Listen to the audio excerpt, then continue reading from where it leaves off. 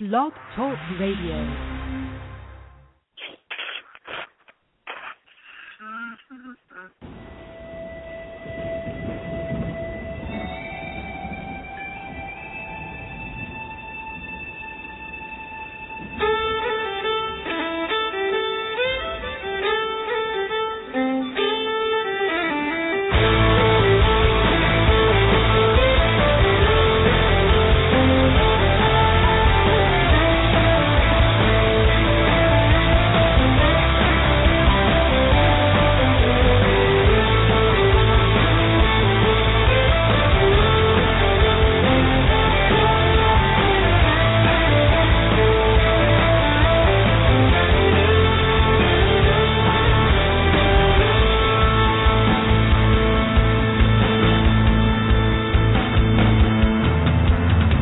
Mysteries abound around the world, from strange lights in the night sky to ghostly apparitions passing from one realm to the next. From the great pyramids of Egypt to what lies beneath the depths of Loch Ness. From Bigfoot to Atlantis, they are all mysteries waiting to be solved. Join Laurie Phillips, Lauren Smith, Graz, and Billy Simmons as they search for the truth on Nite Callers Radio.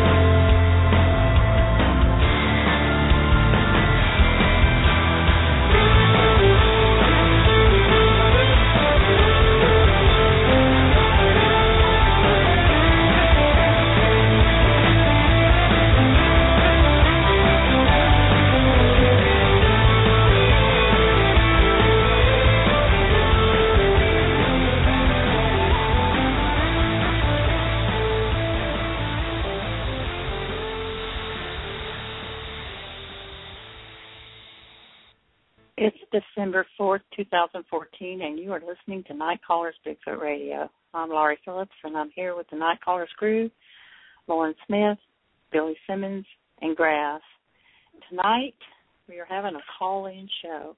If you've had an Sasquatch experience, we urge you to call in. The number is 347-989-0313. So, feel free to call in, anybody, at any time tonight. We've also got some sounds uploaded to play, and we apologize. Our guest, Bart Cutino, is ill with laryngitis and unable to do the show tonight. So we're winging it. And I'll let you all know that it's going to be a very interesting show. You're going to be hearing a lot more from Billy and Grass tonight. They said they were bringing it on. So you told us you were going to take the shackles off, and we could, step forward into the light. Off. Yeah. I'm just paraphrasing. Okay. I have to remind them now. It is PG-13, the show. Yes, ma'am. That's a suggestion. That's not the rule. Now, PG could mean a whole different thing in another language. Yeah. That's true. Such as? We're going worldwide with this. We could have all kinds of fun and still be PG if it's in another language. That's true. If you'd have changed the rating to R, Grass and I could have, broadcasted, in the nude tonight or something. I don't know. As compared to when? Yeah, well, that's true, too. We're going to have a good show. It's going to all be good tonight. We're going to rock on. We'll get some callers in. We're going to have a great show. It's not our first rodeo. Actually, in the 4 years that Nite Callers has been on the air, there's been several times that guests have been unable to come on at the last minute, and we would just do a round table or a call-in show, and it worked out just great. We were really surprised how many people called in and told about their experiences and everything like that. So we already have some callers. Do you want me to see if they want to go ahead and share their story? No, grandmother's on here, too. Nobody said anything about grandmother. She's in the background someplace. Hello, grandmother. Right. Oh, I'm here. I'm listening. Hey, grandmother. Well, don't be afraid to chime in if anything pops up. All righty.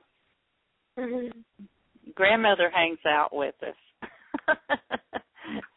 She's one of our dearest friends, and so we asked her to call in tonight. And welcome to Nite Callers, Grandmother. Glad to have you here. Yeah, it's wonderful to be here. So let me take this first caller, okay? Sure. Okay. 301, you're on the air. Hey, it's Kenny. Hey, Kenny. Another one of our friends and compadres. How you doing tonight, Kenny? Good. How are y'all? Fine. We're doing fine. Hey, Kenny, guess what? Billy and Graz they have thrown down the gauntlet, and they are going to be themselves on this show tonight. Are you ready for that? That's absolutely fabulous. Well, Billy just dropped out. He's going to have to call back in. I think that's him calling back in. He's got a low signal tonight. Okay. So he might be popping in and out. Here he is. Okay. Here you are, Bill. Welcome back, Bill. Thank you. Okay. Let me see who this other caller is. One moment. 740, you're on the air. Yeah, hi. This is Laurie, and I was calling in to just share a story with you. Sure, Laurie. Awesome. Thank you for calling in from tonight, you. callers. Yes. Oh, no You're problem. brave. I'm sorry? You're awful brave. No, it's called foolish. Go for it. Okay, this happened back in 2008 in the fall, and I believe in Bigfoot. Okay, always have. My dad took me to see The Legend of Boggy Creek. Scared the bejesus out of me. Classic. Yes. Yeah. Oh, yeah. Thanks, Dad, for the nightmares. But what happened was my daughter was with me. She's about 14 years old at the time. And I'm from Ohio, by the way. And so we were just driving on a fall day and driving down the road. And where I was at, the road I was at, like at the end, it's sort of more rural. And then as you drive farther in, it gets a little bit more suburban. And so the houses are kind of like far apart, and they have like a acreage, and there's woods in the back. And so I'm driving, and off to the right, my daughter goes, "Mom, what's that off to the right?" And I am like, "I don't know." I looked over, and at first, because there was a knoll, whatever was running at us was at a knoll, was coming over a knoll. So all I could see was the head, okay? And it was probably about 100 yards away. And I thought, the first thing I thought was, this is kind of rural. Everybody out there has like a cat, like a cow, like a horse, a goat, a pig. So I'm thinking maybe somebody's horse got loose because there was hair blown in like a mane. And I thought, oh my God, somebody's horse got loose, and I started to slow down, and it was really coming, and I thought, boy, it's coming at a good clip, so I better slow down. I slowed down even farther, and it still was coming. I was like, well, you know what? I better put my car in park because the last thing I need to do is I'm going to see somebody chasing their horse, and I don't want to hit anybody or hit the livestock or the pet. So it starts to get closer, and I'm like, wait a minute, that's not running like a horse. I was like, So then it started to get closer, and I was like, well, maybe it's an Afghan dog because the hair was kind of long. And I thought, maybe that's what it is. So then it started coming closer, and within like 30 yards, I was like, wait a minute, that is not a damn dog. So it got towards somebody's house. There was it was in between a house. And I was like, what the hell is that? And my daughter's like, what is that? I'm like, Octavia, I have no idea. And so we were, so it went in front of this house's garage. And I thought, well, good, it's not going to come in front of us. It's going to go ahead and turn, and it's going to keep on going, and we can just go on our way. Because I had no idea what it was because I was like, I couldn't really get a good look at it. And I was like, I don't know I couldn't make any sense of it. So then it stops right in front of the garage, and it stops, and it looks right at it. So I'm like, oh, no, uh-oh. And my heart started to pound, and I was like, oh, boy. Next thing I know, it comes flying down over the hill. And my daughter starts screaming, Mom, what is that? What is it? What is it? What is it? And she's screaming. I mean, she is flipping out. And I'm still, like, not registering what it is because I'm looking at, like, what is this? And so it's still running at us now. It's running towards my daughter's side. Now, it's not towards the door. It's in front of us, but it's on my daughter's side of the car, okay? So it's running down towards my side of my daughter's the car on my daughter's side, and she is flipping. I mean, it's to the point where I was afraid she was going to jump out of the car and run. So I literally almost tackled her in the car to keep her from, like, you know, because she was bouncing around the car and screaming, and I was holding her down. I had my arms around her chest, and I was holding her, and I was in my seat, and she was screaming. So it runs in front of us, and I mean, when it ran in front of us, it didn't look at us. I mean, it was on all fours, and it didn't even look at us. But when it ran in front of us, I was like, wait a minute, that's got feet, and those are hands. And I was like, wait a minute. And I was like sitting there, like my heart was like almost out of my chest. And it was so close. I mean, so close that it could have, if it wanted to, it could have reached up and ripped off my windshield wipers, or it could have punched its fist through the window. And I was sitting in a Dodge Caravan, okay, and it was so close that the hair that was hanging down was only off the arms and the legs. The rest of it was real short, and it was all black. And you know how, like, you have, like, a dog that has, like, curly but coarse hair, and you get it cut, like, shaved down for the summer? Yes. That's how the fur looked on this animal. And it was a Bigfoot, and I couldn't believe what I was saying. And, I mean, I was terrified because when it went in front of us, it almost felt like, and this is going to seem silly, but it almost felt like, you know when you watch those movies and everything goes, like, real slow? It was sort of like that, but I know it was fast, but it seemed like that. And then when it ran off to the left and towards the woods. And I looked out of the corner of my eye, like I used my peripheral vision to look out of the corner of my eye to make sure it was gone, and I left. I was like, I'm not even, you know, I waited for like 10 minutes to get my daughter calmed down. But then I took off, and I was like, no. So that's, and I really feel that it was a juvenile. So that was my encounter. That's wonderful. That's a wonderful story. Kenny and Grandmother, if you guys want to jump in and ask questions, please feel free. I was going to ask, what time of day or night was this? This was during the day. This is like mid-afternoon. And wow. Yeah, it was it was daylight. I mean, that's what really kind of threw me, because I was sort of like, well, who the heck? It's PG-13. It was like, who the heck sees a Bigfoot during the day? Because to me, the only thing I knew was they were out at night. And, you know, that, to me, it just didn't make any sense. You know, so, and then when I saw the feet and the hands, I was like, are you kidding me? You know, and I didn't look at his face because I couldn't get my eyes off its feet and its hands.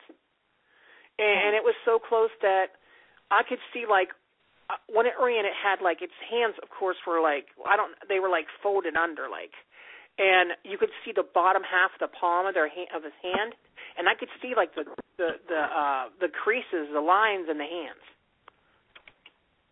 I mean, it was really close. I mean, it was up close and personal. Now, this is a good chance for me to ask you a couple of questions. Mm-hmm. I've talked to other people about this before. Mm-hmm. Now, they got really wide shoulders and a thin waist. Yes.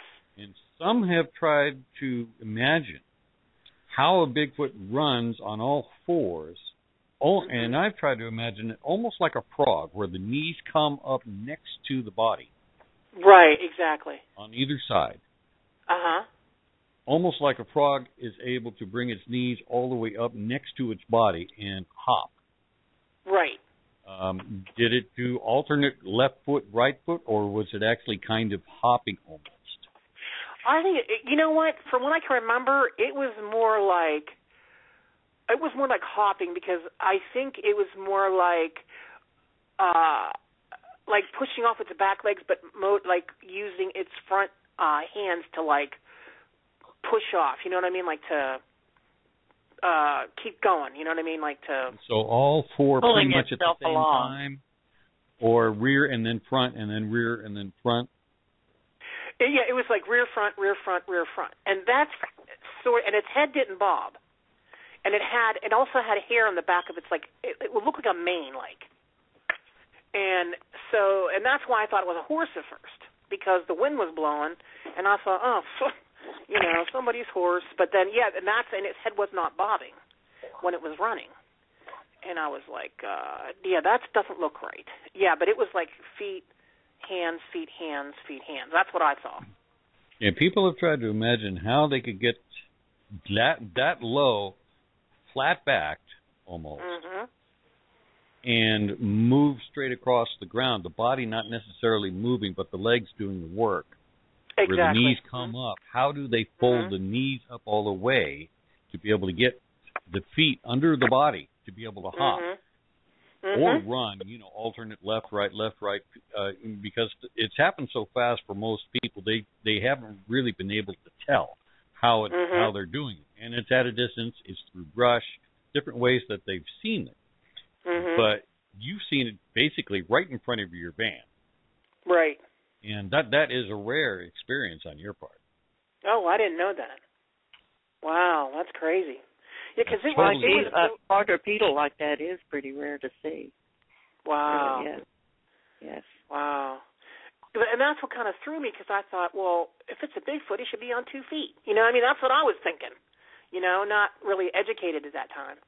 And the other thing is that it was built like, the reason I think it's a juvenile, because it wasn't like all bulked out, but it was like real lanky. You know what I mean? It was real lanky. And that's, it just, a lot of things, it was just so much to take in at once. Right. Plus, I was trying to keep my daughter, under, trying to keep her cool.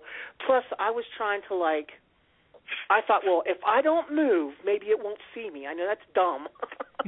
But I was so scared that I didn't want to move, you know what I mean? And it's I was Jurassic Park syndrome. Maybe he won't see me, and I know it's a dumb thought, but I am a tree. Yeah, exactly. I'm a wallflower. I'm a tree, And I mean, I know that sounds so dumb, but when you're in that situation and you're so scared, the only thing you can think of is, don't. And I literally, when it went in front of us, I swear to God, I didn't breathe. I was just that scared. And my daughter, I was trying to keep her calm, and I was also trying to be careful that when I was trying to hold her, that my elbow didn't hit the horn.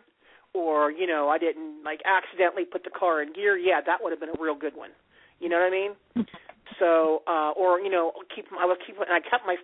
moved my feet away from the brake and the accelerator because I didn't want anything to happen. You know what I mean? I was really trying to think all at once. You know what I mean? So amazing that you were thinking of all those things, considering what you were seeing.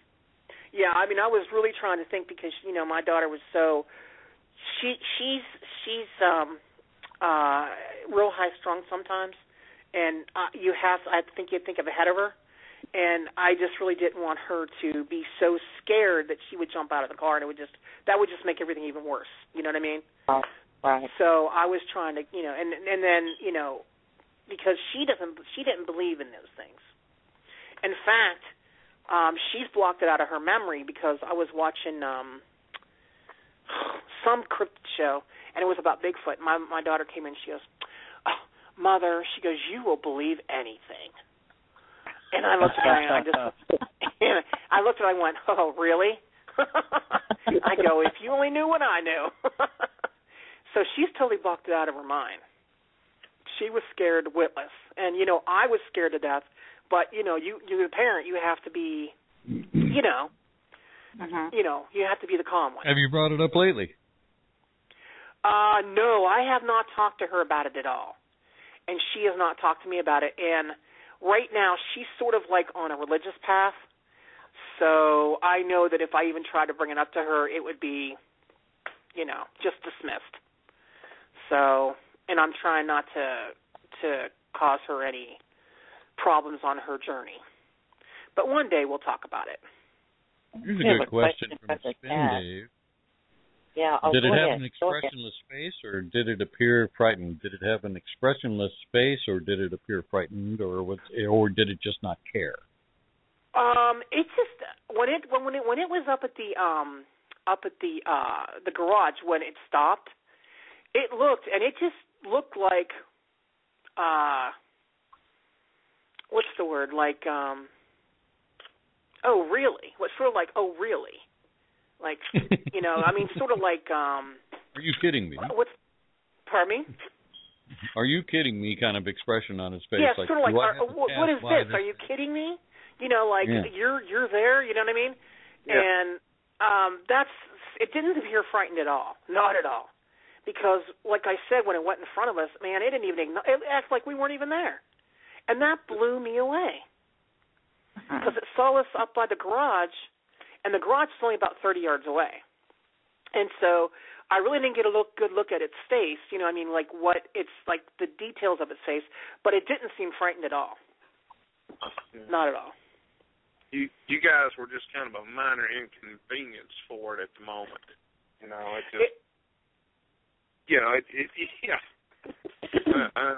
see exactly what you're saying. That's, wow. Yeah, so okay, it was. Next question: was it ape-like or human-like, as far as how you felt about it? It looked a little more. I want to say this. It wasn't totally ape. It did have some human features. Like I couldn't get like a real good look at like. You know what I mean, the face, like, details, but it looked more, it had, like, the flat nose, but I didn't see, like, the mouth or anything like that, but it was more, I don't want to say it was totally ape-like, but it had some ape features, but it was kind of a mix. If that makes sense. It would have to be. Yeah. Well, you know. Yeah, some say that some of the Bigfoot they've seen had human qualities to that are almost totally human, just surrounded by hair. It's a hairy person. No. And some say like they're that. more like a gorilla. So there are different varieties, of course. Yeah, this one was like kind of in between. It wasn't totally human or ape either. Yeah, there's going to be regional variations based on geography and climate and all that.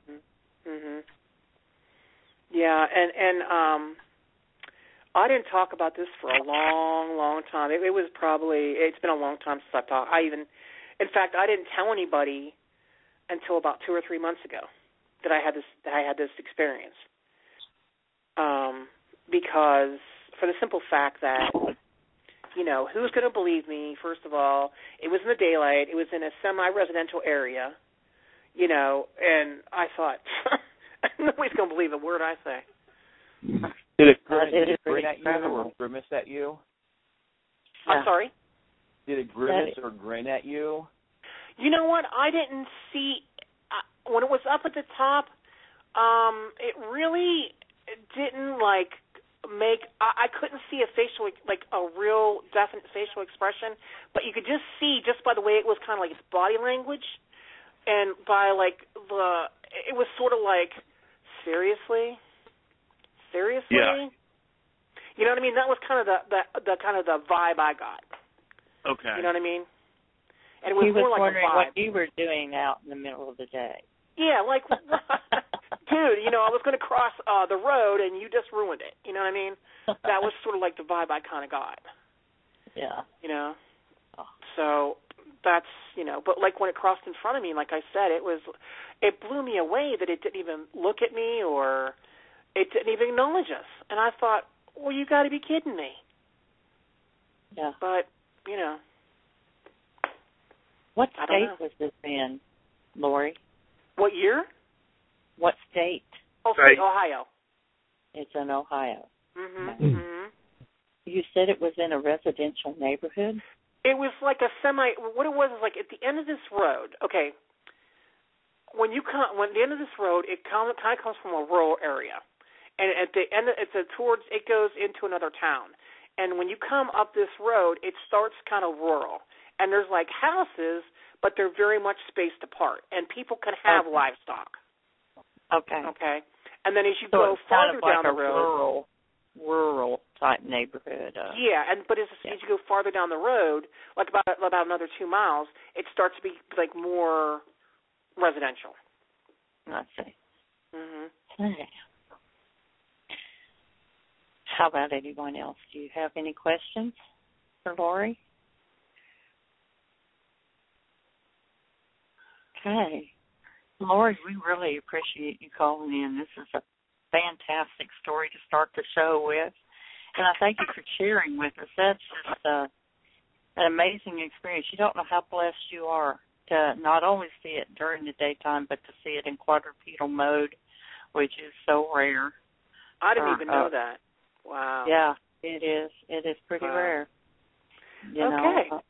Thank you for calling in. No problem. And I'll be listening on the show here. So good luck. All right. Thanks. You so much. Bye-bye. All right. Bye-bye. I can imagine some people want to go and park in that spot for every day for a couple of months and see what happens. Exactly.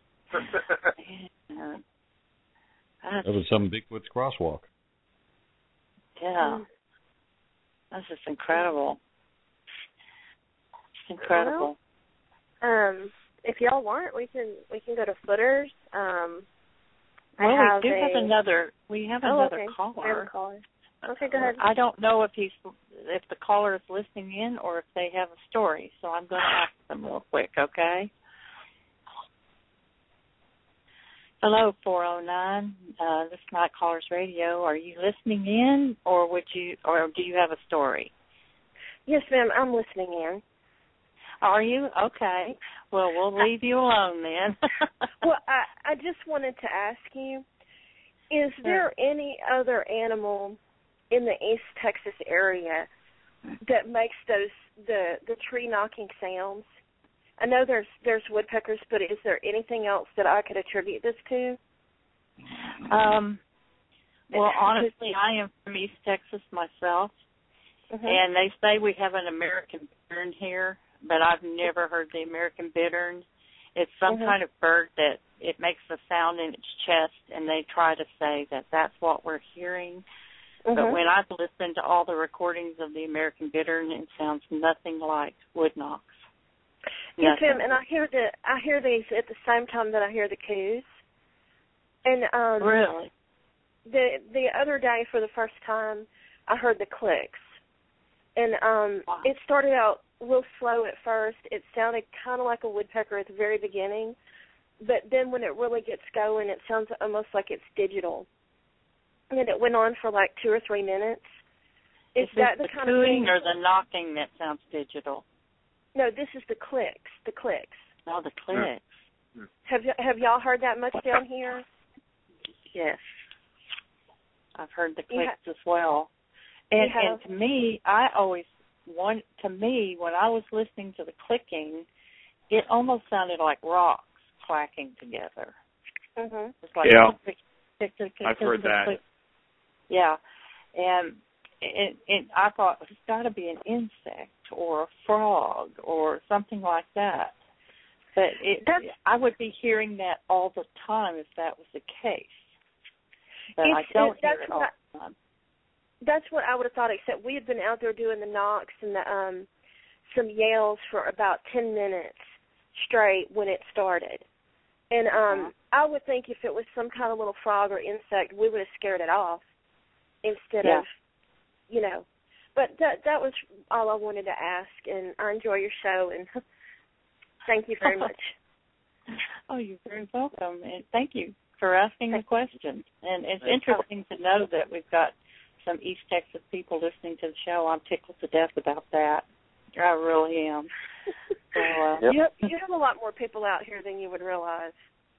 Yeah, we're finding that out, and we try not to think about it, or we'd be a nervous wreck on the show.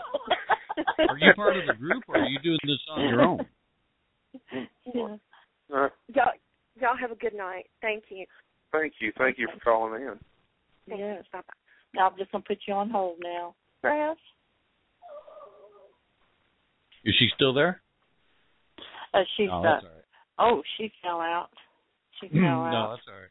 I was just wondering if she did this on her own or with a group of people. Or... It sounds like she does it with a group. So. That's all right. Huh. Yeah. Wow. I knew I recognized that area code. That area code is not very far from me. That's in my, pretty close to my area. It's not my area code, but I know where it's at. So, yeah, that's cool. I'd love to get with them. Go out researching with them sometime. That'd be great. So, if you hear me, 409, contact us at Nite Callers _BTR@yahoo.com, and I'd love to connect up with you, and maybe we could all meet up somewhere in between and go out researching. That'd be a blast. So anybody out there that has a story and would like to call in and tell us about your experience, we would love to hear from you. The number is 347-989-0313. That's 347-989-0313. And while we're waiting on someone to call in, I think we're going to go ahead and go to footers. Yay. You ready? I'm going to do the intro. Okay. Okay.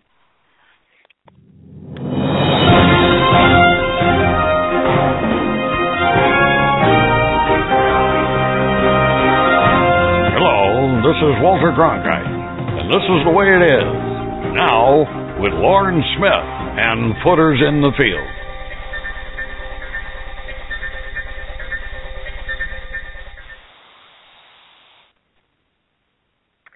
All right.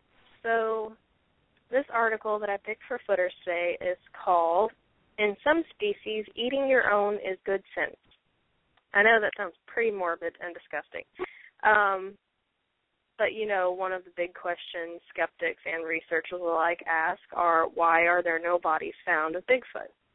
I've been asked that a million times by skeptics, and I've countered with, well, why don't you see bear or mountain lion bodies laying around, and they can't answer that, and, well, neither can I. So I just did some research. I was looking did some research on bear corpses and didn't really find much at all. But I came across this article. And, one of the theories out there is that Bigfoot eats their dead, and that's why there are no bodies laying around. Anyway, so I came across this article, and I just thought it was interesting and thought I would share. So I'm going to go ahead and read it now. Cannibalism, at least among animals, may not be as bad as it sounds. Biologists once considered the eating of an individual's own species a behavioral mistake made by animals that were unnaturally overcrowded or hungry. But after new analysis, scientists have begun to see that the consumption of one's fellow beings is a shrewd strategy for survival. In fact, among some species, cannibalism is so common that it has molded some of the animal world's most elaborate social behaviors, including courtship and parental care. In a new book, Cannibalism, Ecology, and Evolution Among Diverse Taxa, described as the first comprehensive study of cannibalism, scientists argue that when animals eat their own Scientists argue that when animals eat their own species, they are not just looking for another meal, but also seeking to destroy competitors in the struggle to survive and reproduce. We humans think it's terrible for a species to eat its own kind. But I think that in many situations, cannibalism is a very natural and reasonable thing to do. If food is limited and members of your species are the only thing around, why starve? Cannibalism offers so many advantages that the puzzle is, why does it not occur more often? Said Dr. Gerard J. Fitzgerald, who is a professor of biology at Laval University in Quebec. Its simplest benefit is nutrition. Experiments with mosquito fish and tiger salamanders indicate that the fellow species members may make the most nutritional meals. That could explain why, given the chance, cannibalistic birds will rush to eat the eggs of their neighbors, swallowing everything right down to the shells. Another benefit is controlling scarcity. Burying beetles, the grave diggers and undertakers of the insect world, eat their own young to ensure the right ratio of mouths to food supply. And I know y'all are all picturing what if certain Americans did this. Anyway, the beetles swarm over the corpses of small animals like birds and mice, battling for the ownership until only one male and one female remain.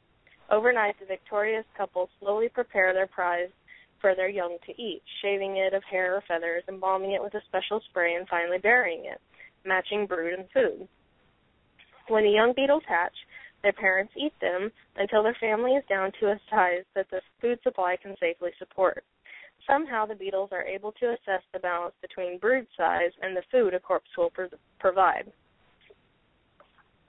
Researchers say that, like many animals, the beetles are simply maximizing their chances of ending up with a healthy brood that will make it to adulthood. Another advantage of cannibalism may be to give some offspring a head start in life. According to the icebox hypothesis, many animals are thought to stock their nest or womb with extra offspring that can be eaten by the strongest and fastest growing among the ever-hungry brood. Embryonic sharks, for example, gobble one another in the womb. The voracious fishes, known as cichlids, prey on each other when young. Dr. Fitzgerald explains the logic in family cannibalism. Let's suppose that you were stuck on a boat at sea with 3 of your children. There was no food available. One of the kids was sick, weak, or young, and you decided to sacrifice that kid and eat it so the other kids would live. That would be the perfect example of adaptive cannibalism. It's better if 2 of the 3 kids live rather than none. More common, however, is the practice of eating someone else's family, often in an attempt to start one's own. The propensity is so common that parental care in some animals appears to have evolved in large part just to protect the young from cannibals. Among 3-spined sticklebacks, the male fish aggressively guard broods of fertilized eggs while the female cruises around in marauding bands, destroying nests and eating the eggs. With each nest destroyed, there are new opportunities for the female to mate. Even among birds, whom cannibalism is rather rare, will eat their own in a desperate race to reproduce. In the oak forest in the foothills of California's coastal range, acorn woodpeckers share food and help one another care for the young. But the same birds that would also destroy and devour one another's eggs. 2 female woodpeckers often share a nest, but when the one lays an egg first, the other destroys it, perhaps because the egg laid first usually does best. The removal of each other's eggs may continue for weeks, until at last the 2 birds lay eggs on the same day, thus making it moot who laid it first. As gruesome as eating offspring can be, it's sexual cannibalism that shows the animal world at its most lurid. Of course, y'all know about the female praying mantis and spiders as well. And then also you have bears, which I recently, while doing my bear research, found out that that's why female bears are so vicious about their cubs, is male bears are looking for female bears and their cubs, and they will kill the cubs so that the female will go back into heat so he can mate with her and produce young. And that's why you'll find female bears and their cubs so close to civilization, because they go out of their way to get out of that male bear's territory so that she can save her cub. Anyway, so that's your footers for the week. That's your daily dose. And it went off on a tangent, but that was information I could not pass up. I thought that was interesting. And the cannibalism, I just thought we could all discuss. Yeah. Well, in human populations, there's two forms of cannibalism. One is called ritual cannibalism, and the other is gustatory cannibalism. And unlike animal species, humans, in particular, this is human culture, we will engage in gustatory cannibalism when there is starvation. The Donner Party is a good example, and then the Andean soccer team that was crashed in the Andes. Those are examples of gustatory cannibalism when there's nothing left. There's no food around, so what ends up happening is a person who has died is selected, and that person is consumed. The other form is ritual cannibalism, which is the ingestion of often a family member at death to imbue that person's power within a clan. So, but that's usually within a ceremonial complex. Those are the two forms. You usually don't see cannibalism too much in higher primates. And to add to the thing with the bears, the females taking their young away so that the rogue males will eat the young cub to put the mother back in estrus. Cats do the same thing. So animals with higher social organization will often use. I wouldn't actually call that cannibalism though, because basically what they're doing is they're killing off the brood so that female, because usually when you have high competition for females in animals that have a high order of social organization, that the reproductive selection of killing the young so that female gives birth to the alpha male's children, you see in cats as well. And it's a way of also controlling social organization within an animal society.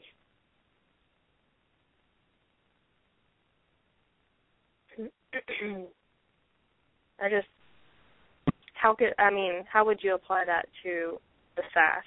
Would you say that it's... Because we have to figure out what a Sasquatch is, because, we can just basically make the assumption that it's either a higher primate or a hominid.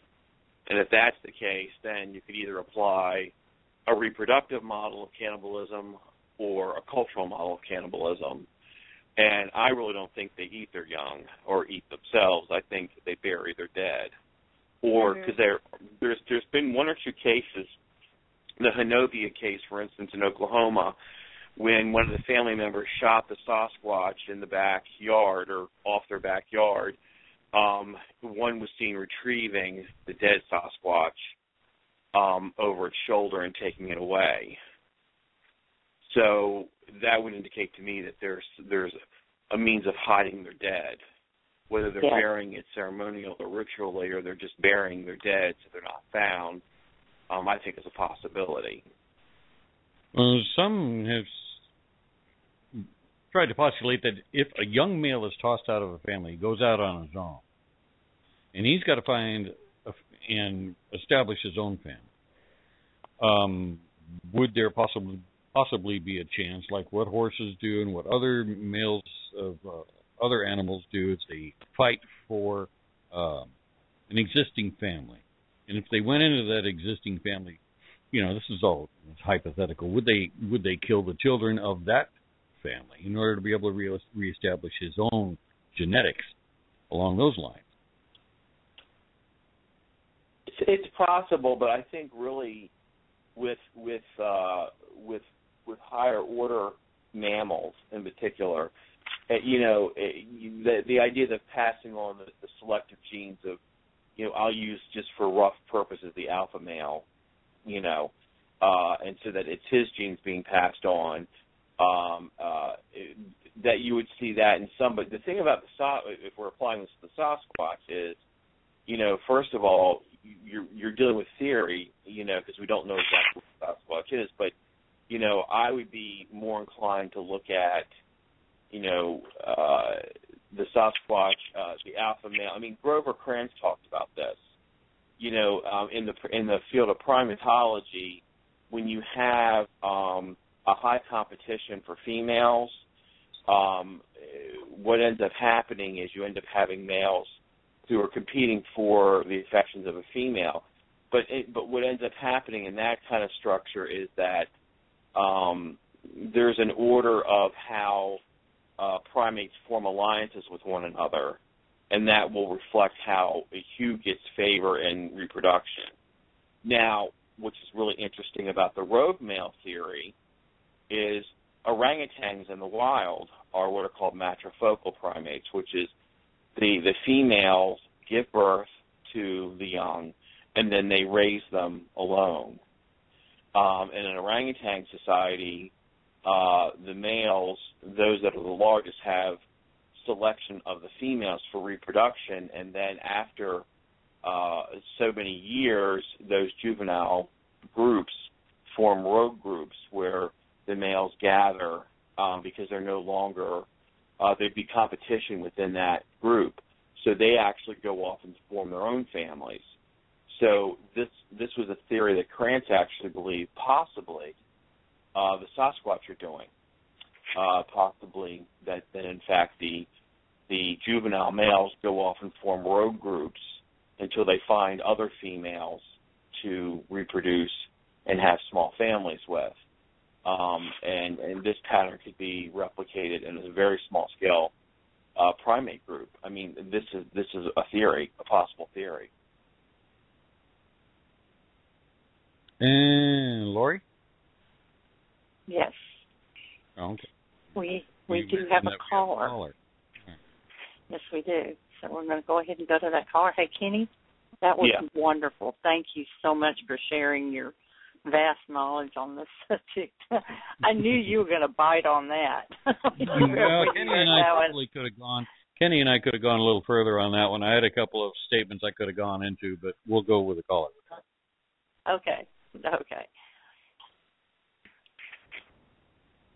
614, you're on Nite Callers Radio. Do you have a story to tell us? Hi, how are you? Hi, how are you? I'm doing well, thank you. This is Eric Tipton. Hi, Eric. How are you? I had a feeling that was you. We are so glad to hear from you. You're an extremely popular man. I want to tell you right now, you and Michael both. Well, thank you. A lot of downloads on your show. I just wanted to tell you that. You guys are really kicking butt. That's awesome. Yes, it is. So, hey, do you have a new story to tell us, Eric? Actually, we've kind of been a little, taking a little hiatus. Right now we're in the peak of gun season in Ohio for deer.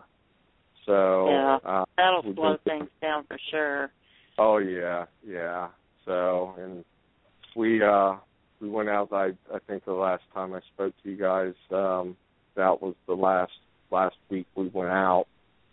We took Thanksgiving weekend off, but I've been doing quite a bit of research online with Ohio. There's so many places still here, that we haven't, even scratched the surface of going out and researching. One spot though that we're really looking at. My wife and I were out last year. It was the beginning of hunting season, and we were out walking, and it was actually in an area that I do hunt, and it's really strange because when I go out there and hunt, I'm kind of like tunnel vision. I'm there to hunt. I'm not there to do anything else. But we were kind of walking through the woods, and I noticed a teepee structure, and I took some pictures of it, and I'm explaining to my wife, about Sasquatch and what they do. And then we came up on a couple other structures, even farther back into the woods. And so I started doing some research, and this kind of just clicked in my mind, as we were off for Thanksgiving weekend. And so I started doing some research of that area, and I would say probably about 40 not even 40 miles, maybe less than, maybe 35, 30 miles south of that area. Last year, 3 months, I think it was 3 months prior to us being out into the woods, there was a sighting. And it was on the back side of a rest area. And a truck driver had actually, well, when I shouldn't say sighting. It was, he found prints. And the prints, though, were leading back in this rest area all the way back in the back by the tree line are all their dumpsters. And these tracks were leading from the dumpsters and going through a 200-yard cornfield, and into the woods to the Scioto River that runs through Ohio. So he did some he actually posted pictures out on another website, and the guy did phenomenal for not even being a researcher or anything, and taking pictures of these tracks, and he had them measured out and numbered, and he literally he tracked these prints all the way back 200 yards from the dumpster, 200 yards through the field, and lost them into the woods. But it was kind of strange, though, that that we're out there, and I start seeing these things that I probably walked by 100 times out there hunting and just never took the time to stop and look around. Like I said, I was so fixated on hunting that I wasn't looking around at anything. And then when my wife and I were out there, and then I started seeing these things, and I'm like, wow, and the farther back we would go, I would see a twist break. I would see another, structure literally built. So, and then to go out on this other website and to see this, encounter, 30 miles, 35 miles down the road, at a rest stop, and then to blow it up on satellite imagery, and there's a huge, huge state park just on the other side of the river from this rest area. There's a huge state park just on the other side of this river. So I think that's going to be one of our next areas to hit, and take a look around. Other than that truck driver, though, there has never been any other sightings in that area. And I went back, like way back, on dates to look, and there was nothing, and which doesn't mean anything. It doesn't mean just because you see one sighting, and it's like, oh, that was in 2010, and that's just one sighting. That means nothing. They can be using that waterway on the Scioto. They can be traveling that waterway. He could go for miles. A whole family of them could go for miles and never be seen, ever, So I think we're going to hit that here real soon.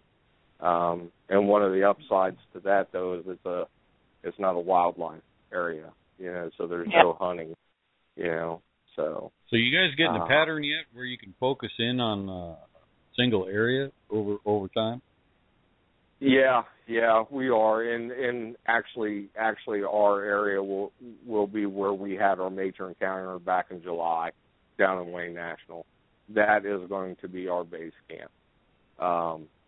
We know we were there in July. We know they were there in July, and the last time I was on with you guys when you and I spoke, and you mentioned maybe going in a month prior. To July, and Mike and I are both, we agreed, and you're right, we are going to do that. We might even go 2 months, prior. We may go like late May, mid-May, and just to kind of set up base camp, maybe just go out and do a little light scouting, nothing real heavy, and then just kind of hunker down and wait, and see what happens. But that's going to be our main objective going into the next year. Is that one area, that one spot.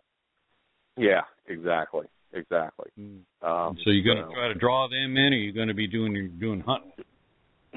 No, we're going to try to get them to come to us, which I don't think will be an issue at all. I really don't, because of what we had last time.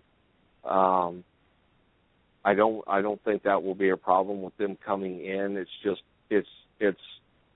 and hopefully they'll know us.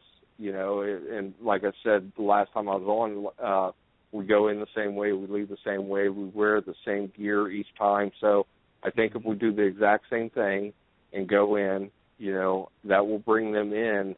But this time we want to be able to go to that next level and actually get that visual confirmation, get that visual, have them comfortable enough to where they allow us to visually see them, and then we'll just start building from there, You'll have to have your own identity calling card when you walk in the door. Oh yeah, most definitely.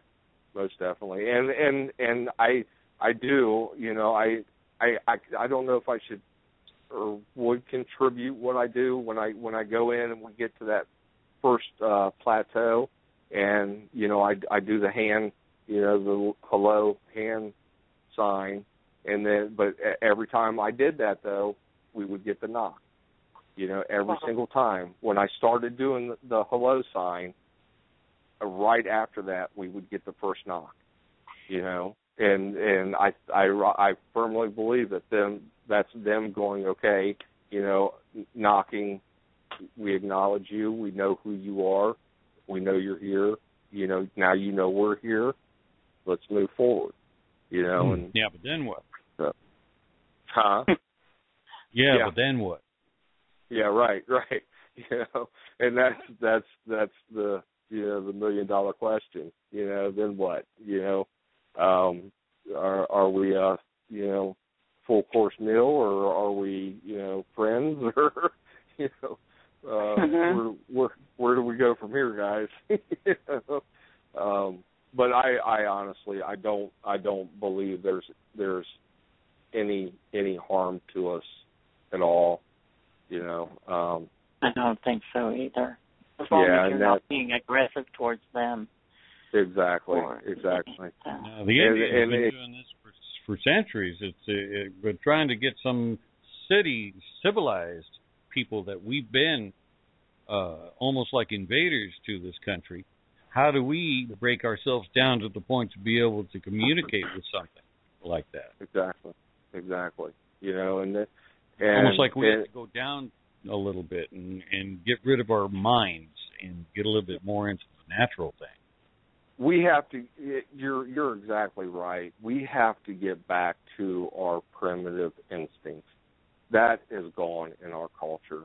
It's not. It's almost non-existent anymore. But that you're right. We have to get back to that. We have to get back to that primitive, way of life. In order to be able to communicate with them. And that's, and one other thing, too, that I firmly believe, I believe that they do bury their dead. And I've wondered, numerous times when Michael and I have something happen where they acknowledge we're there, whether it be, a knock, or we'll get the, one of the last times we were out at Salt Fork, we were actually leaving. We get a lot of interaction when we're leaving. When they know we're moving out of the area, we'll start getting a lot of interaction from them. And one of the last times we were out at Salt Fork, we got up on the ridge that we had just came off of. We got the just very loud, very deep, and it went from a low to a very high, like, and then that was it. But I always wondered, you know, if they bury their dead and you're walking through the woods and then all of a sudden you get something that happens, do they consider where they bury, is it sacred? Is it sacred ground? No different than the Native American. Is it a sacred ground? And you don't know. You're traipsing through the woods. A Bigfoot graveyard. And if you walk up to the sacred grave site that you have no clues under your feet, you know, and then all of a sudden you get all hell that breaks loose, you know, is that them trying to let you know, hey, look, you know, you're traipsing through our grave site, you know? And I've always wondered that. We are at the intermission mark, and we have a question from Lori 103, and she's wanting to know, Eric, what happened in Wayne National. And if you don't mind hanging on, Eric, we'll come to you after the intermission, and you can tell us what happened in Wayne International. And also, will you hang on? Will you stay on the air? Sure. Okay. Sure. I also have a vocal that I want to play that I recorded last Easter. And Lauren knows what I'm talking about because she was here when we were hearing it. And so I wanted to play that. So in here, Graz's clock. No, that's Kenny's clock. That's my clock, sorry. It's 10 o'clock and all's well. How many minutes Okay, Graz, I'm going to go ahead and let you pick it up on the other side. Just in case I don't get back, I've got to go run and do something real quick. And so we're going to go ahead and go to intermission, and we'll be back with Eric when we get back. All right.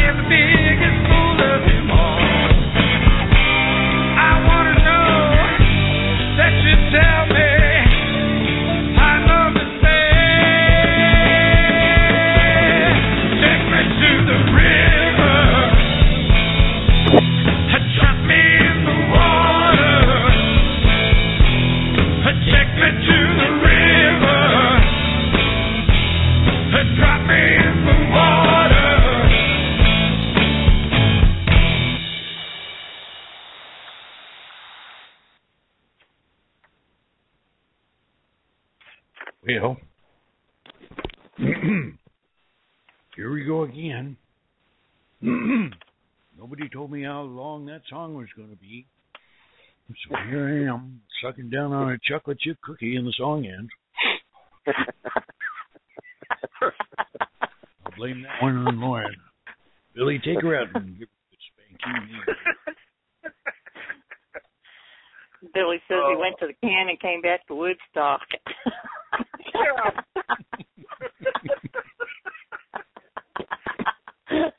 I'm walking in, I'm like, what is this, you know?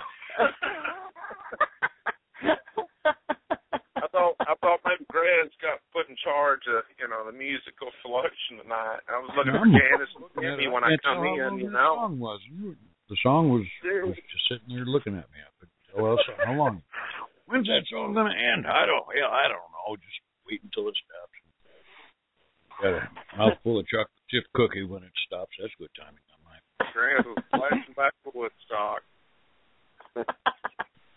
And then nothing wrong with Woodstock. It's illegal here in Washington State's one great big Woodstock.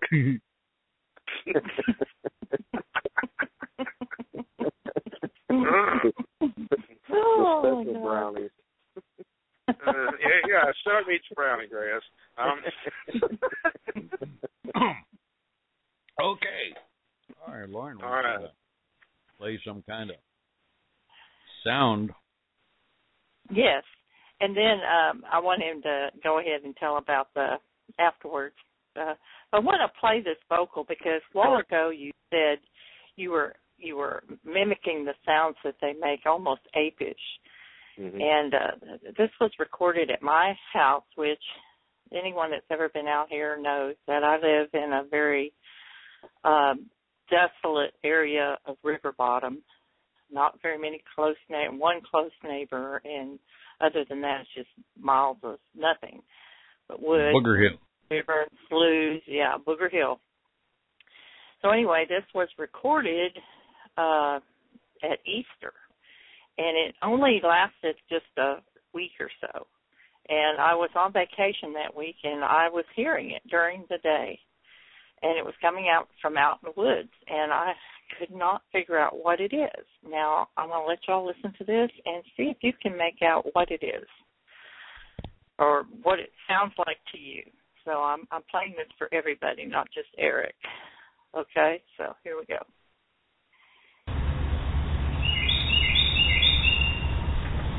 That's the bird. No kidding, right?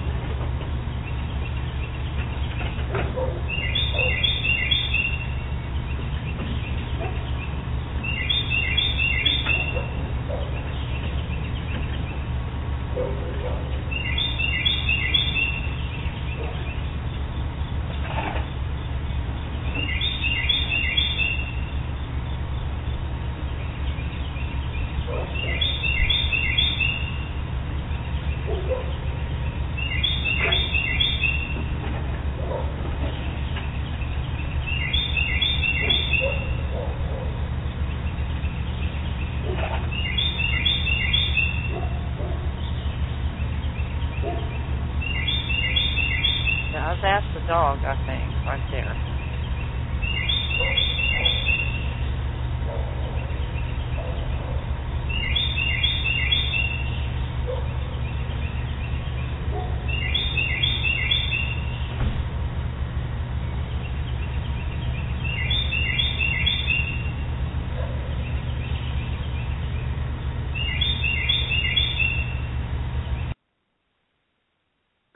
Okay.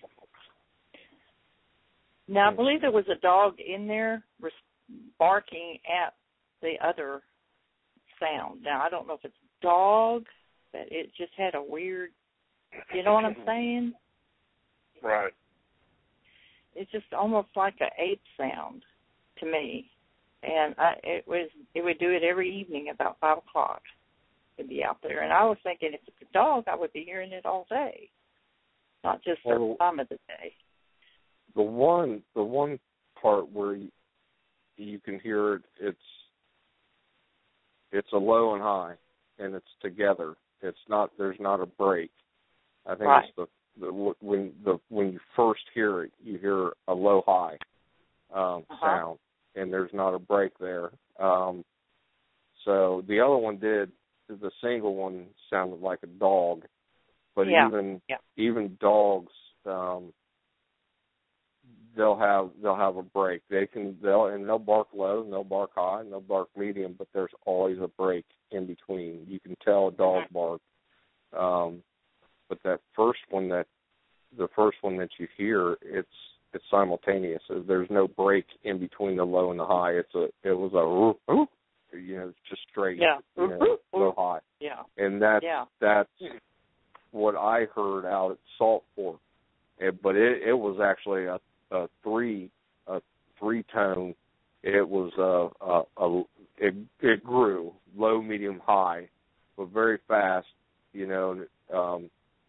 Very diaphragmed. And that's what that sounded like. Was a groan, like a low groan to a high, with no break in the middle. So that's another interesting thing about this recording was that it moved. Whatever it was, it would be over in this part of the woods, and then it would move like it started out sort of to the northeast, and then it was in the east, and then it was in the southeast. And whatever it was moving, whereas the dog stayed stationary in one place. Mm-hmm. Mm-hmm. So, I just wanted to see what you thought, if that was similar to what you had heard. This certainly struck me and Lauren as very strange. And, of course, it does it, for over 45 minutes to an hour, just off and on. So, really? Yeah. Huh. And so that wasn't the best capture, I don't think, of what I could have gotten. I was just trying to grab it up real quick so I could share it. And yeah. Okay, well, Lori 103 is still waiting to hear about what happened at Wayne National, if you don't mind sharing that with us. And anyone that would like to call in, we urge you to call in. The number is 347-989-0313. If you have a story to tell us, Sasquatch-related story or experience, 347-989-0313. Okay. Go ahead, Eric. It was actually back in July, this past July, my partner and I were down in part of Wayne National here in Ohio, and we had been hiking quite a long time, about 5 hours into it, and we had crossed like 6 ridges, and we were on top of this ridge, and we're looking out over this, valley, and we see this huge ridge, much taller than any of the other ones. And we decided we were going to go ahead and hit that ridge. That was going to be our last push for the day. So we made our way to it, and we got to the base of the ridge. We started climbing it, and we got about halfway up, and there was a flat plateau. And we were on that little plateau and kind of hanging out, taking a breather. And above us, at the top of the ridge, it just all heck just broke loose. Something had taken a tree branch. It was a tree branch. It was a very large tree branch, and the last time I was on the show, I had said that if I was to describe to you if I was looking at something with the sound that it made, it was holding probably a 6 to 8 foot long, 4-inch to 6-inch round tree branch, and just commenced to destroy it on another tree. It did it 4 times. Did it twice, back to back, really fast, boom, boom, and you could hear the wood splintering. Each time it hit the tree, you could hear the wood splintering off this branch. But it did it twice, boom, boom, and then paused for a few seconds, and then did it 2 more times, boom, boom. So at this point, not expecting it. We didn't see anything all day, didn't see any signs of anything, nothing really to report on or make reports on. And then we're hanging out on this little plateau, and we hear this, so the first two breaks, we're like, startled, and all senses are high, and then it does it 2 more times, and then we're like, okay, we're hanging out for a couple minutes and, trying to get our minds wrapped around what we just heard. And then that was above us on the ridge that we were climbing. To the right of us was a gorge and then another ridge. From the ridge to the right of us, we start, right after the tree breaking, we start getting knocks from the ridge to the right of us. And then we start getting small rocks tossed from the ridge over the gorge at us. So now we know. There's no doubt, there's no question. We know what we're dealing with, and there's more than one.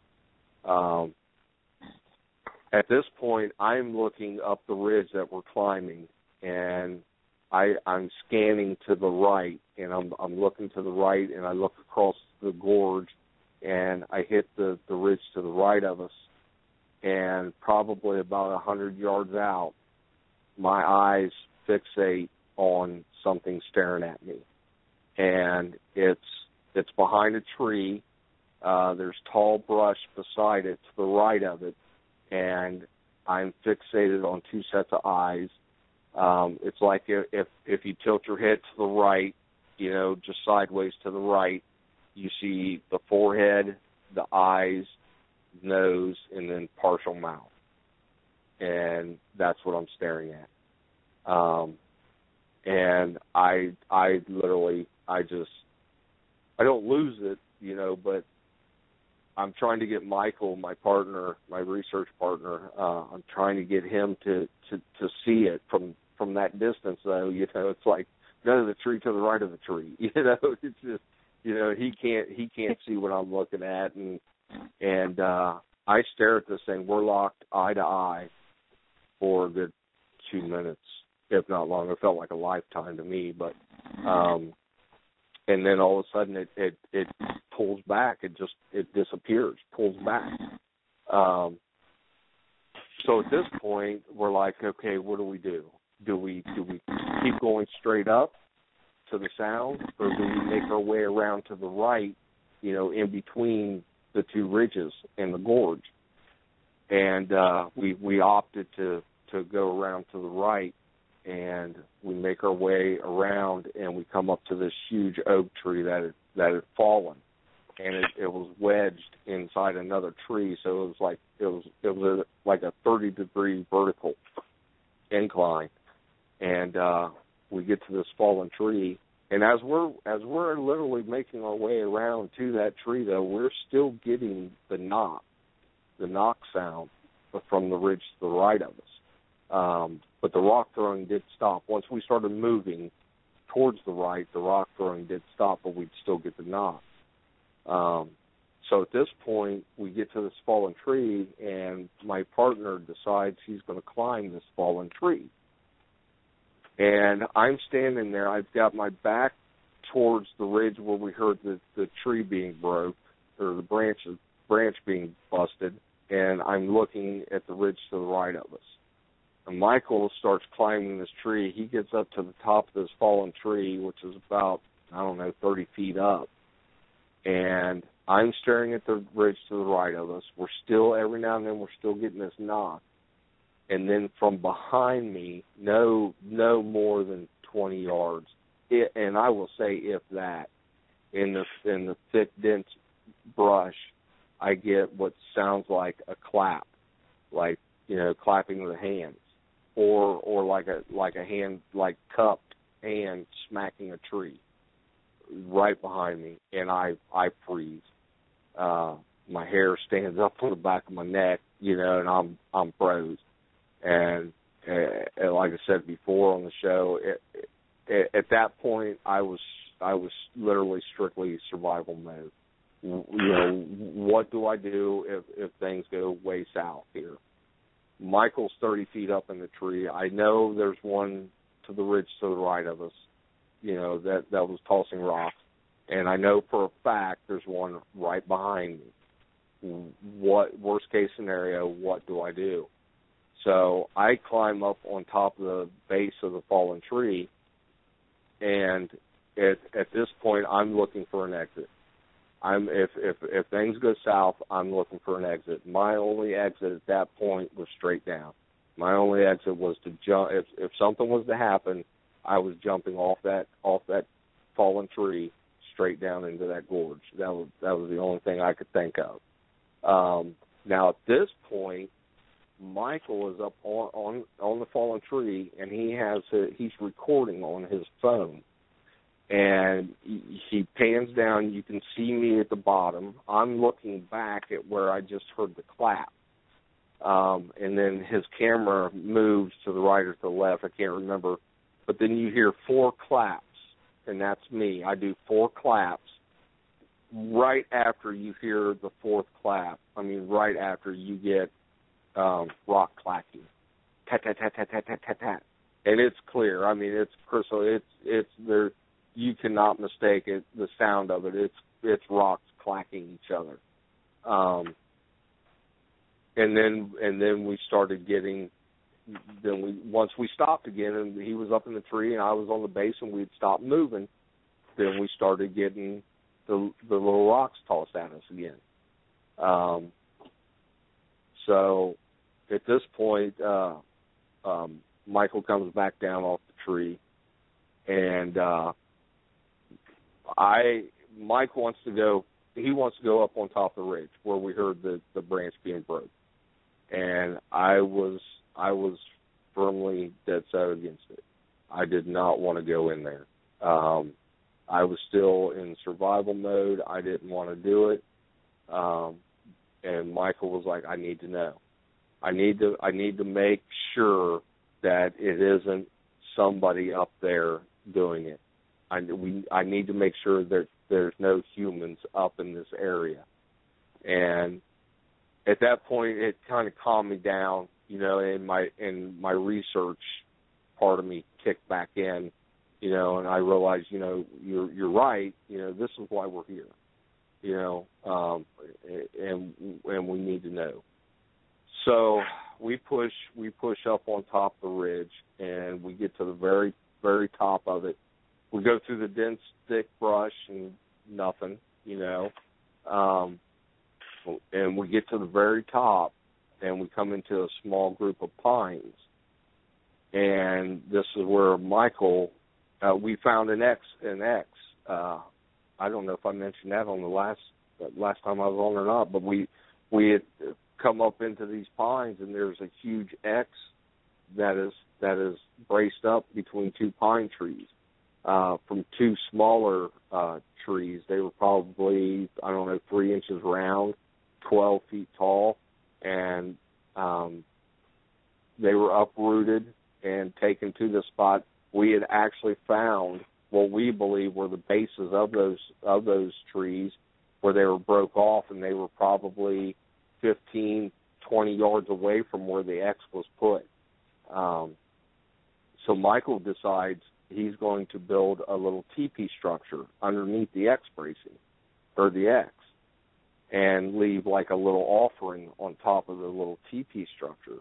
Now Now, while he's doing this, I had taken off my rucksack, and I'm digging through my rucksack, and I find in the bottom of my I would have had all this on video. Every bit of it would have been on video. When we were making our way over to that ridge, I'd fallen and I'd broken my friggin' tripod that my camera is on. So I stuffed my camera and my tripod in my rucksack, and then we went on. And so now we're up on top of the ridge. We're in the pines, and I got my rucksack off, and I'm digging through it. And in the very bottom of my rucksack, there's my GoPro. I'm like, well, sure it is. I thought I'd left it at home. So anyways, I pull out my GoPro, and I got the headband for it, and I stick it on my head, and I turn it on. And I have this on video also. And I'm kind of, Mike's doing his thing, building the structure. And you see me panning around, and I stop. And then you hear me tell Michael, I just saw 2 trees move. Now, you don't see this on the GoPro because when I put it on my head, I didn't adjust it properly, and it's facing upward. So everything to everything that a skeptic would go, well, see, that's why I played right into every bit of it. But anyways, as Michael was building the structure, I'm just kind of standing there, and I'm looking around, and I look to the left of me, and as I look to the left, there's 2 saplings that, when I looked, they were coming back together, bouncing back together, as if something had its hands in the middle of them and had them spread apart looking at us. And as I was turning, it let go, and the two saplings came back together. And then I paused for a minute, and you hear me on the GoPro, but I paused for a second, and the reason I paused is because I'm waiting for wind, I'm waiting for birds. I wanted to make sure there was no wind. It was a very humid, very calm day. There was no birds flying around. It was very quiet, very quiet. So I'm standing there for a minute, and you can see me on the GoPro. Well, you can't see me, but on the GoPro, I'm still. I'm not moving. And that's what I'm doing. I'm looking dead at those saplings, and I'm waiting to see if there's wind that could have done it or birds that could have done it. Nothing. There's nothing. And then you hear me tell Michael on the video, I said, Mike, I just saw 2 saplings close. So at that point, I knew then that we were being observed.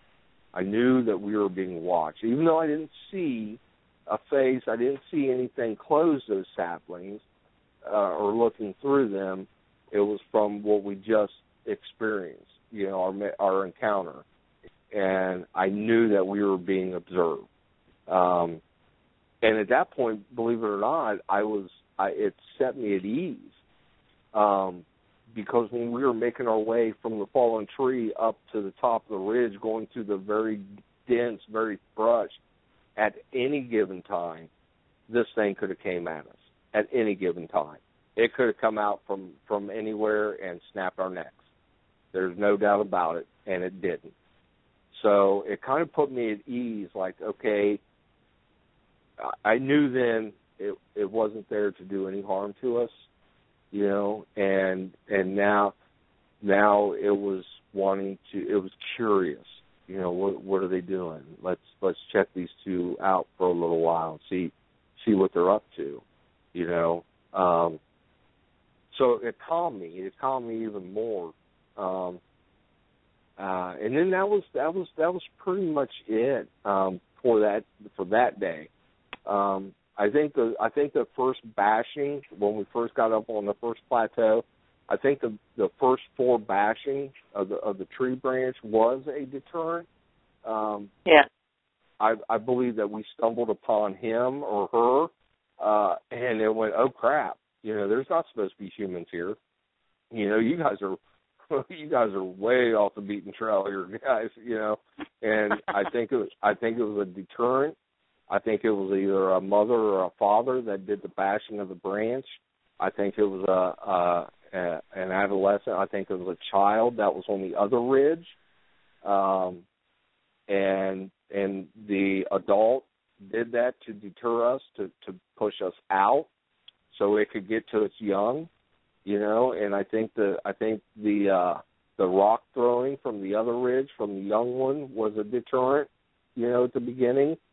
And I believe that the knocking that we heard from the ridge to the right from the young one was to let its mother or father know what its position was, where it was at. And then once they realized that we weren't going to be pushed out from them and we kept pushing forward, but they knew that we weren't to harm them, it turned into curiosity for them. So, and that was pretty much it for that day. And such thorough details too. That's amazing. That's just such thorough detail. Our folks in the chat are just loving it. Thank you so much for sharing that. Oh, no problem. No problem. I enjoy telling it, to be honest with you. I really do. And I so look forward to our next encounter after that. I really do. Yeah. It fuels a fire in you. It just stokes that fire. So, and that you want to keep pushing forward. That's it. Okay, well, I have a friend that has just called in, and I'm going to go over to him. I know he said he was just listening in, but I want to say hello to him. So I'm going to go ahead and bring Armando on. Hi, Lori. Can you hear me? Yes. How you doing, Armando? Long time no hear. Sorry, I've been away. My better half and I, we've had a lot of family stuff happen to us, mainly on her side, but long and short of it is she is still fortunate enough to have both of her grandmothers. One is 93 and the other is 94. And both ladies are definitely, 93 and 94 years young. And anyways, long story short, they both have ended up in a, assisted living facility, so that way they don't have to worry about themselves too much, and there's people there to help them out with, basic stuff that they may not be able to do. But long and short of it is, that's kind of pulled me away a lot from, from doing this and things I like. But tonight I made it a point to jump in here and let you know that I'm still alive, and thank God for that. I was hoping to see you down at the conference that was held over at Jefferson last month. In October. I completely forgot about it. Shame on me. Mm-hmm. I completely forgot about it. I didn't know if I'd still be welcome, actually. Well, I kind of got into it with one of the people there years ago, and I tried to go to the conference. They wouldn't let me in. Oh, so I haven't been back. Yeah, it was just I'll have to tell you about it on the side sometime. Oh, well, yeah, I'd love to hear it. I didn't know if I would be allowed back in there or not. I don't know if enough time has passed by that. You can't hardly go in this field without making a few enemies. I mean, it just happens. Yes, I totally agree. I've been, like I said, I don't claim to be, an expert of anything. I just try to apply some logic and reasoning, in regards to everyone's accounts and events that have happened to them. And that still always brings me back to the question, and except for the true believers who've had the experiences, that everyone still has it stuck in their head that the Sasquatch are, in the context of man versus animal, that they are animals, and all the things I hear brings me back to they can't be animals in the sense that people think of them as unthinking, because if they were, then they wouldn't be able to actively avoid game cameras. Because I don't know of any animal that can, so it all comes back to that. But going back to the conference, I have it was interesting. I met a lot of good people there. I mainly went for for networking purposes, just to meet other researchers around here at the Houston area, and I met a few. Let's see, Arla introduced me. Yes, Miss Arla Williams introduced me to a gentleman. I don't know if you guys are familiar with Dale Ryan. She introduced me to him, and then we went out to his location, and it was quite interesting. Is that the first time you've actually got to research with somebody else? Yes, I did, with someone that had, for lack of better words, they had a location that was actually active, and he had his encounters there, and it was really interesting. But my little bit that we had, because we showed up in the afternoon, I would say it was probably about 3 to 4 o'clock in the afternoon, and I went in there kind of skeptical, but at the same time saying, okay, let's let's see what happens. And we showed up at about 3. It was very, very much informal, I guess, for lack of better words. When I stepped out and we stopped and walked around a little bit, the wind was going, and right as we got in there, I could, I heard a loud knock, and of course the wind was blowing, so you know how that gets in your ears and it kind of causes sound. But I thought back about, I've often thought about this little, 10, 15 minutes. Once when I got there, and it was really interesting because, it was a loud, clear knock. It kind of reminded me of someone grabbing a hickory handle, that you would put on a pickaxe and just smacking it as hard as they can on a tree. And it was really interesting. That's about all we got as far as any type of interaction. But I thought maybe the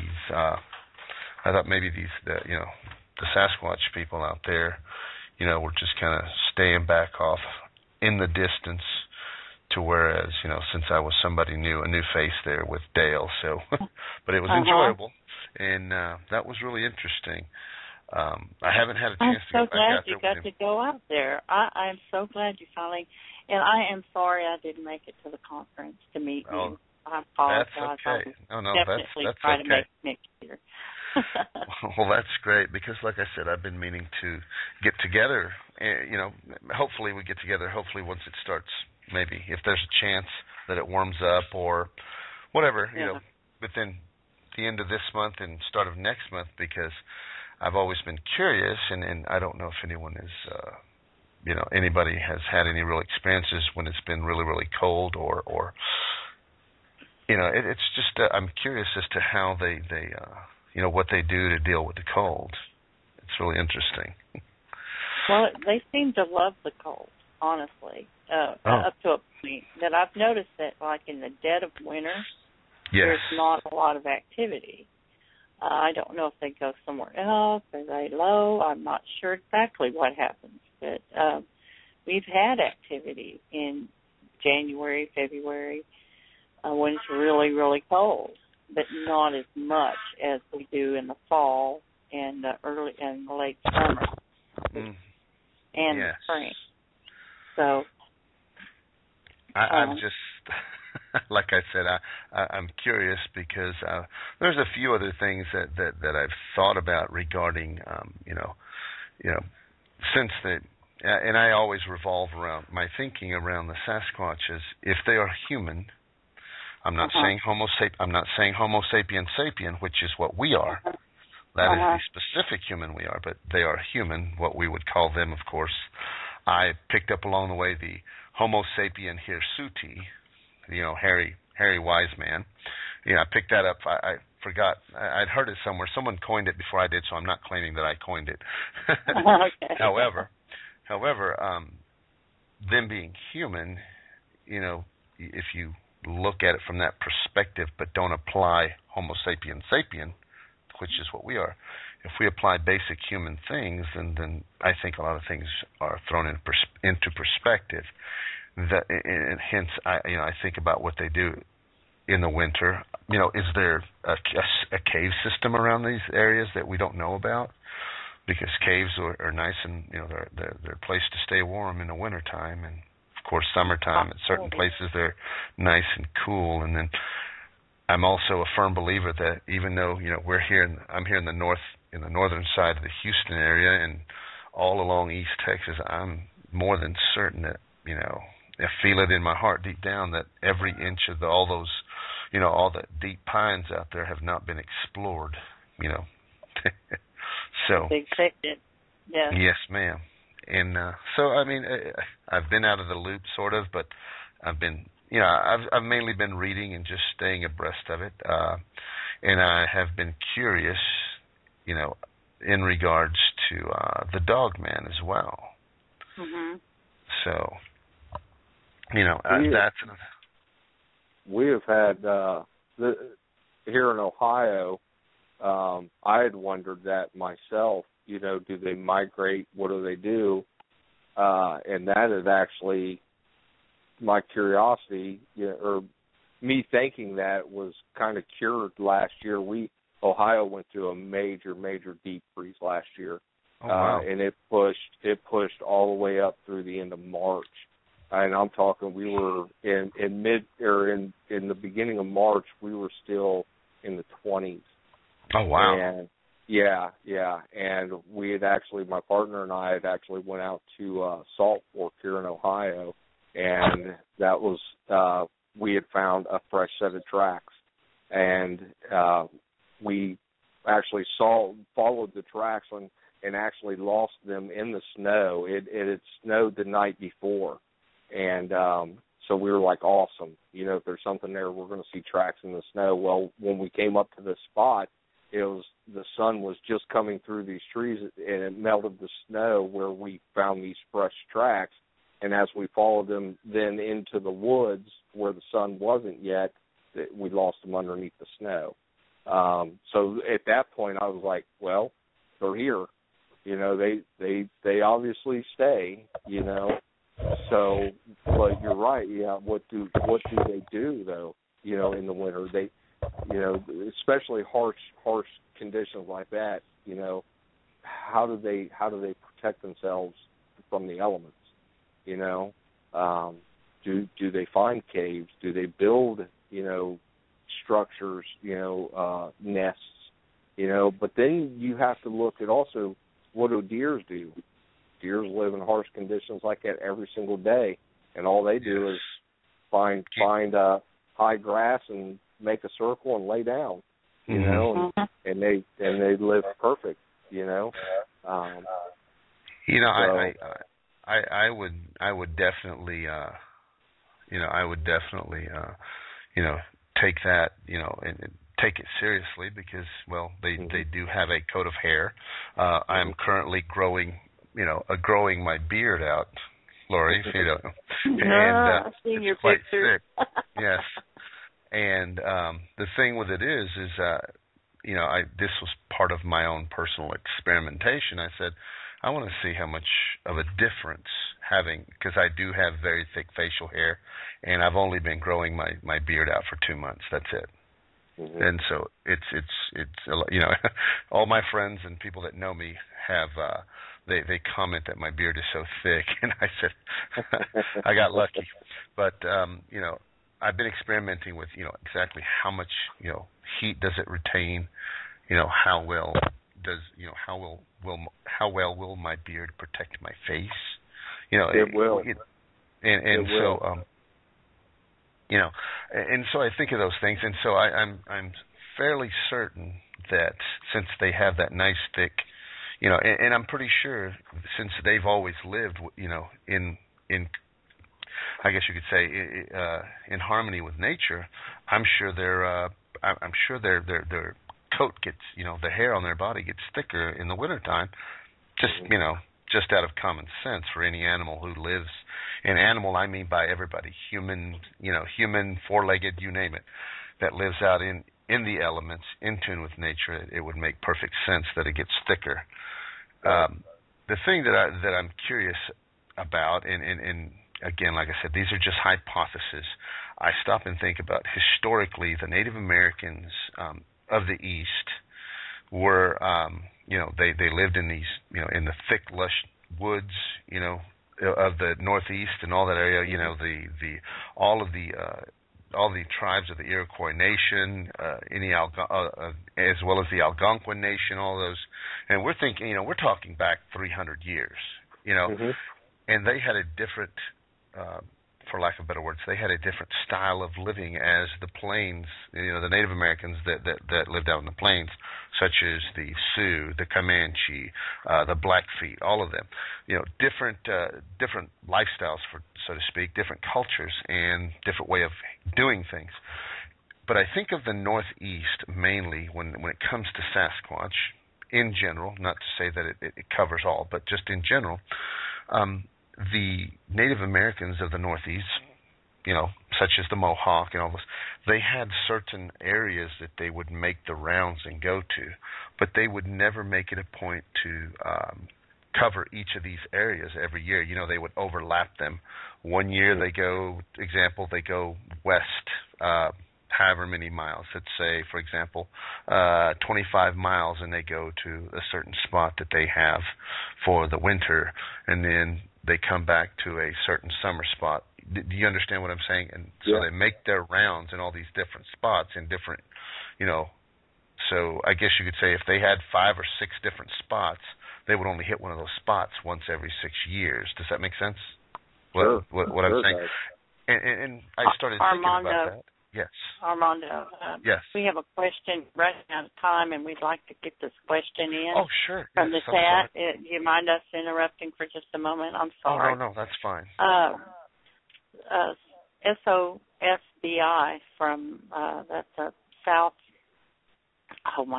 southeastern Ohio Sasquatch Bigfoot Investigations. They have a question for, I think it's Eric. Did you ever go to Shawnee State Forest in Ohio for investigating? Shawnee, yes. You've been to Shawnee? Okay. Yes, I have. We were there this past summer. We went to Shawnee. Okay. All right, we'll continue, guys. I'm sorry to interrupt. Oh, no, that's okay. And just as I was saying, that was the, going back to, that's the way the Native Americans conducted their, they moved around all these spots.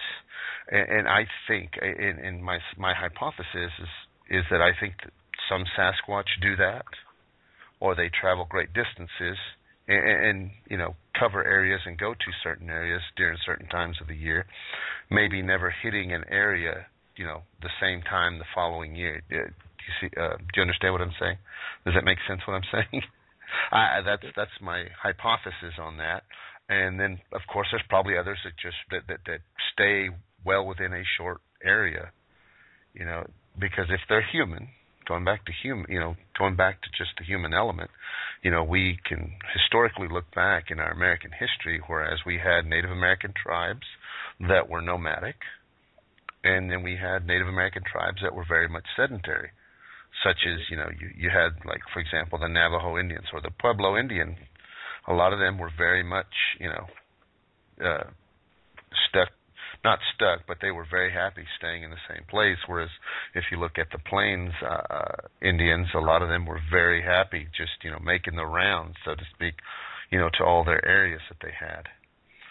So, Sasquatch doing something of the same thing depending on their location, I would never, in my opinion, I would never put that out as as it never being a possibility. I'll always preach the like I said, I'll always preach the human aspect of Sasquatch. Not saying that they're nice, furry little creatures that'll never hurt a fly or anything. If they're human, that just means that they have their own personalities like we do. You can piss them off like, we get pissed off, and you can do just about everything. You'll have those, and I agree when Arla says, hey, they have personalities like we do. Some want nothing to do with us, and others are curious, so just like a lot of us, and like I said, I've never had an encounter or anything like that. I hope that I do. I'll probably be scared to death like any normal person would, but it's a bucket list. It's one of the things on the bucket list. Mm-hmm. Well, Armando, we thank you so much for calling. Well, thank you for having me. I will try to become a regular again.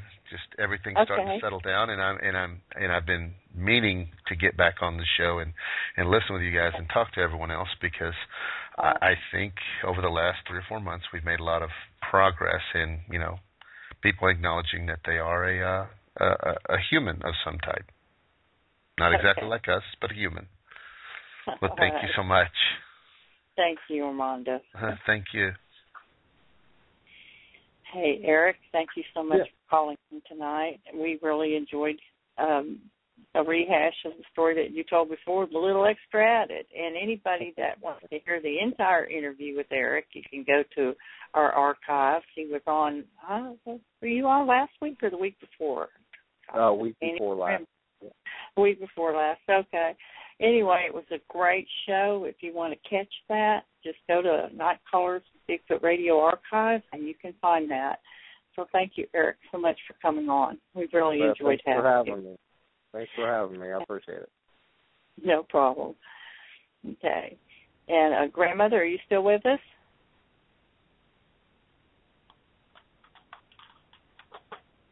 Well, I guess Grandmother is not with us. Okay. Okay. How about Kenny? I'm still with you. Are you? I'm still with you, honey.